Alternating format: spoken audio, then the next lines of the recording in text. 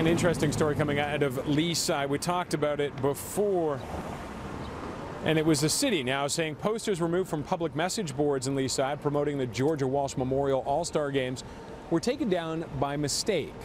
The baseball tournament is being held this Saturday in honor of the 6-year-old girl who was run over and killed by a car 2 years ago. Last week we told you the posters advertising the event had been mysteriously pulled down. City News has learned that Astral Media, the company that maintains the message boards, removed them. But the local councillor says it was an honest mistake. They go by on a weekly basis and they take down old signs or commercial signs. You can't be a commercial advertiser.